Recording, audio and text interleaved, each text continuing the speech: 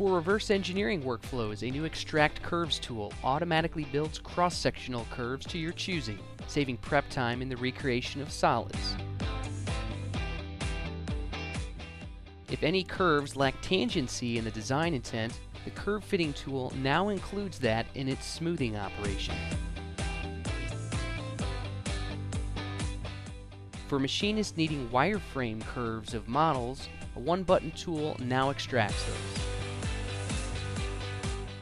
And for machinists needing G-code but without a CAM system, tools like deburring and turn profile quickly provide the necessary curves to complete operations. Once curves are generated, a handy tool places them in a table for reference or exporting. A dynamic relationship between the curves and table ensures a fast transition to manufacturing.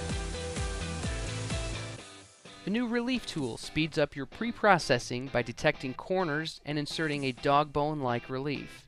Choose the size and offset that corresponds closest to your manufacturing process. A few sheet metal enhancements include the support of rounded louvers in our forms library and the ability to partially unfold sheet metal bodies. Choose the percent of the unfold and select any combination of bends. This makes your unfold planning easier than ever. And finally, we've improved our chamfer dimensioning in drawings, giving you additional options for the display type. For more information on manufacturing or general enhancements in this release, please visit spaceclaim.com.